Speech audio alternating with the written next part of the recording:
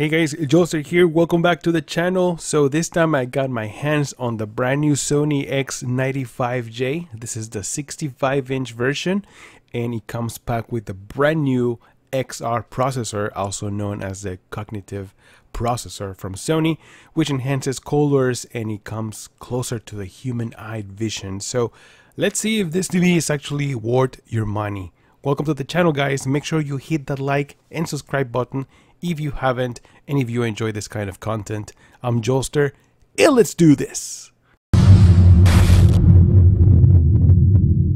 So the ports are located on the left hand side of the TV, and we have the cable antenna port, LAN port for internet, optical for audio, the remote, and then we have port number 3 and 4, which are HDMI 2.1. That means that it supports 4K 120 Hz. But one of them is going to be EARC. That means that we're going to have to just only one left for consoles and the other one for audio. Then we have port number 2, which is regular 2.0, and then we have one USB port. Right here on the side we have the remote in. We also have audio and video in, and also we have the port so we can use this TV as a center speaker and headphone jack. We have an additional 2 USB ports, HDMI port number 1, and also an on and off switch for the built-in microphone. Now on the other side is where you find the power cord, which, by the way, it's attached to the TV. You can't take it off. I don't know why these companies are deciding to use this. I don't like it. I'd rather have the opportunity to take it off just in case if anything goes wrong, right? But no, it is a one piece. So I guess that it is what it is. So the TV does give you two options to install the legs. I'm using the second option, which is the higher one, because it does give you enough space. It's around a little bit over 3 inches for you to install a soundbar, just in case if you want to use a soundbar. Alright guys, so let's jump into the operating system and picture of this TV. Now first of all, this TV is available in 65, which is the model that I have. This one sells for $2,000. There's also a 75-inch model and it's available for $3,000. And if you want to go bigger, there's also an 85-inch model which sells for $4,500. So yes, these TVs are kind of expensive, but you know, you get what you pay for. Sony, it's a great company, it has good quality products. So let me get some of the information about this TV. So first of all, it has the brand new XR processor, which is also known as the cognitive processor. This helps to enhance picture. It's supposed to understand how humans see and they hear, and they deliver an intense contrast with deeper black levels, high peak brightness, and more natural color. So that is the newest addition in technology from Sony, adding to this new 2021 models of their TVs. It also has the Triluminous Pro, which is basically quantum dot. This also enhances colors for a more accurate and impressive picture quality, and also this is a more natural and to the human eye. So that is basically quantum dot to their TVs. Remember, this TV is also a full array with local dimming, so this enhances the contrast and precisely control the backlighting to bring out real life depth and detail with deep black levels and higher peak brightness. So one thing I noticed about this TV, that even though with that precise control backlight and the full array local dimming, I still see some blooming. You guys can see right here on the black section of this picture, there is a ton of blooming right there. And even though I already turned on the local dimming to high, but I can still see a ton of blooming. So I don't know what is happening here, but that's how it is, what I noticed so far. So this is also the new Google operating system, and it basically looks the same as the Android 9 OS that I've been working on before. This is basically just better or improved Android, but now they call it Google TV. Honestly, it's not a big deal to me. It looks almost the same. It's just a little bit more organized and looks a little bit better. So another cool features about this TV is the X-White angles and the anti-reflection coating this TV has, which means that you can enjoy a colorful picture from any angle, even if you're standing. And also, the anti-reflective screen reduces glare in bright rooms.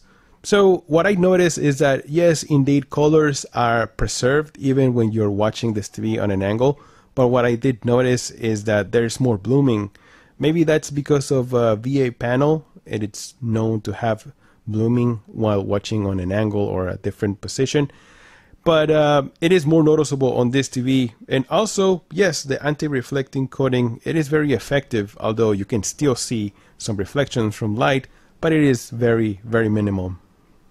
There's also Dolby Vision, IMAX Enhanced, and Netflix Calibrated mode. That means that if you go to Netflix, you're going to get Dolby Vision and Atmos support, and also in a calibration mode for you to enjoy Netflix to the maximum. And let me tell you guys, it looks absolutely stunning. It does look beautiful right here on the Netflix app. Now, something that I noticed about the Netflix calibrated mode is that if you choose to turn it on, the picture gets very, very dim, and that is because the light sensor is also turned on and you can't switch it off. So you do have to sacrifice that brightness, especially if you're in a dark room. Personally, I don't like that. I much rather have control over that. So I just switch it off and it looks so much better. The sound from this TV is honestly one of the best ones I heard from any other TV, but obviously a lot of you guys are going to connect either a soundbar or maybe your receiver with your Dolby Atmos, which by the way, this TV does support Dolby Atmos as well, but out of the box, this TV has one of the best sounds I've ever heard.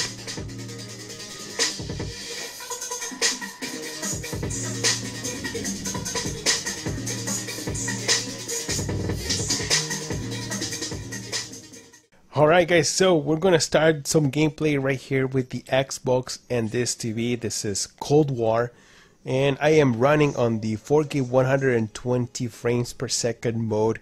And I can tell you right now, this looks nice. This looks beautiful. And it also feels very, very responsive. Yes, it is very, very smooth. So besides that, another reason I like to play it 120 frames per second mode is because the input lag drops. So it is much lower than regular 4K 60, which is good. Surprise! Which is good if you want to play this kind of games, you know, like multiplayer games. Or yes, so you're gonna get faster response time and lower input lag, which is great. Oh my goodness. Oh my god. No,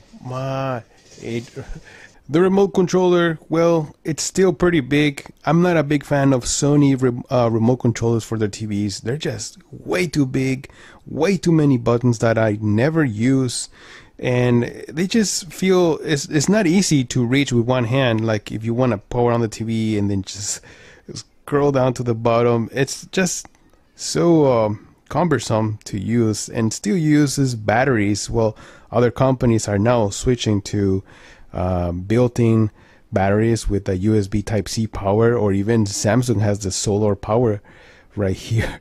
But yeah, that's how it is on the remote controller. I'm not a big fan. Also, what I noticed is that it gets stuck. Is for some reason, I don't know if you guys can see, but I'm trying to switch and it just doesn't work anymore. Yeah, I already turned off the TV and everything and still not working, so I have to figure out what is happening with the remote controller and this TV.